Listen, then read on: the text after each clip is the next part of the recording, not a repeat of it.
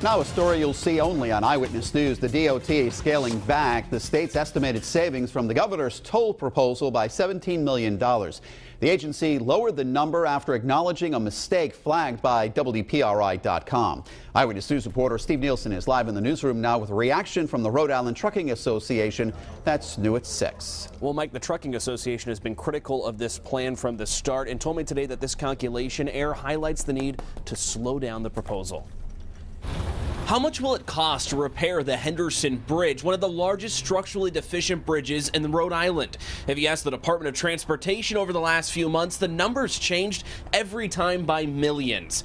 But WPRI.com reporter Ted Nesi first uncovered the latest error when the cost was listed at $171 million. After Nesi brought it to RIDOT's attention, they changed the estimate to $154 million.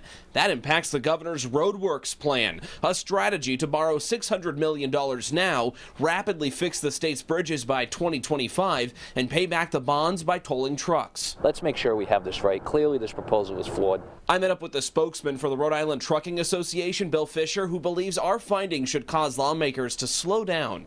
On behalf of the Trucking Association of Rhode Island, we are very concerned about the numbers and projections in roadworks, and the fact that they don't have the math right on this should be alarming, particularly to members of the General Assembly.